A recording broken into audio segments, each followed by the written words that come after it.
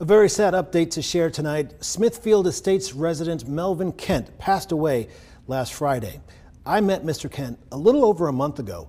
He and his wife Juanita survived the April 27, 2011 tornado as their home collapsed around them. They walked away without a scratch, giving all credit to God. The Kents eventually rebuilt.